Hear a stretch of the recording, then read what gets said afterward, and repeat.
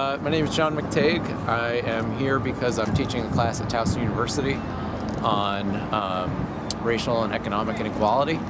And so I have students are required to do 12 hours of work with the sixth branch this semester. Instead of doing a research paper, they're coming down and doing this sort of work. So I'm out here doing it with them, so I'm not a hypocrite. Nice. They've seen me busting my butt along with them. Maybe I'll have a little more credibility. Cool. For the goal. And really the goal is to get them, it's at Towson University is where the class is, so it's to get them out of Towson and down, 7-8 miles down York Road, Greenmount Ave, to be engaged with their broader community that isn't that far away but has a different life experience. Absolutely. And start getting them doing things rather than just talking about things. Absolutely. So, as a teacher, I talk a lot about things, and it's good to get out here and actually do something that's relevant to the material rather than just talk. So, could you give an example of how some of this hands-on experience relates to like what you talk about in class? Just kind of tie the two together. Yeah. So, for instance, I was out here a couple weeks ago at the Oliver Farm site, just east of here.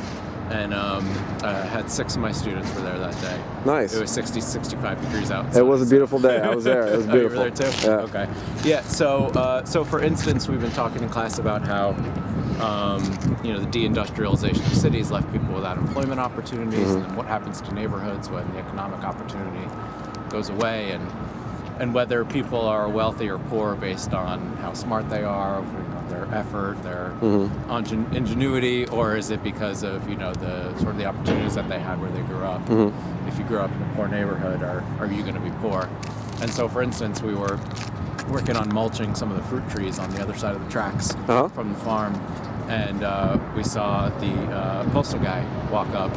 And there's the row homes. Maybe one of them is occupied. The rest are all boarded up, and we're all. And then he's walking by, and he puts the mail in one slot, and that was something that my students talked about afterwards. Like that really, just seeing the mailman walk up and seeing 12 homes and one home gets mail. One of them gets mail was like, oh wow. Another student was talking about how there was a little boy playing basketball outside on not as nice as these rooms over here. It was the room was kind of facing the wrong way. Like throw it through the hoop instead of in and over. And she was just talking about like watching him playing basketball and thinking about like, this kid didn't have a choice about where he grew up and what kind of opportunities were available to him. And she was reflecting on how, she came from a really nice middle class neighborhood, went to private schools, and so she was just like sort of observing her surroundings and thinking about how opportunities that she had were different from opportunities probably the kids who grew up around here. So I think even just getting them out here, and it's the first time that a lot of students have seen, they never would have a reason to come to a neighborhood like Oliver. Absolutely. Unless they were told to. Yeah. And so just to get them to see a different neighborhood and see a group like the Sixth Branch. The other thing I really like is the example that the Sixth Branch sets. It's a group of people who realize that they had a skill set that could be put to use to benefit their community.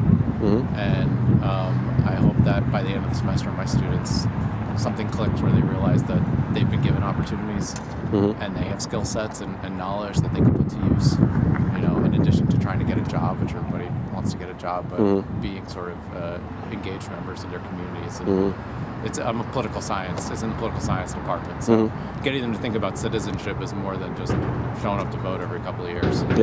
Actually being a community member is a much more involved and valuable level of citizenship. So that was really great. I've got actually one of those two is in my class. The other one's her roommate. I dragged out today.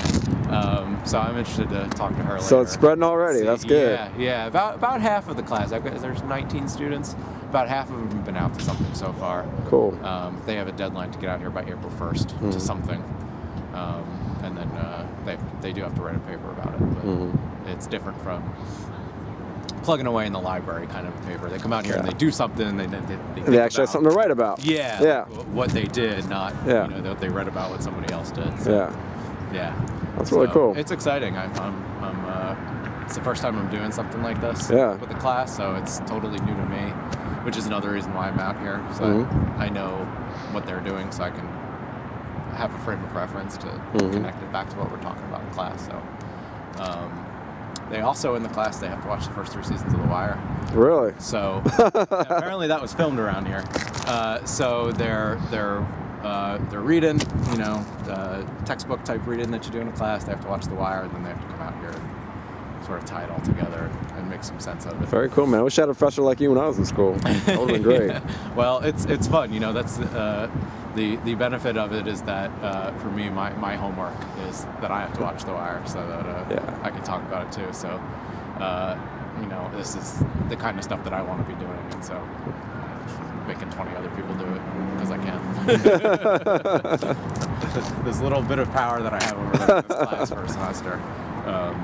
Well, it's the power to shape lives and to mold minds. So. Well, I hope so. So we'll see how it goes. Again, it's the first time I'm doing it, so I don't know. It could be a complete failure.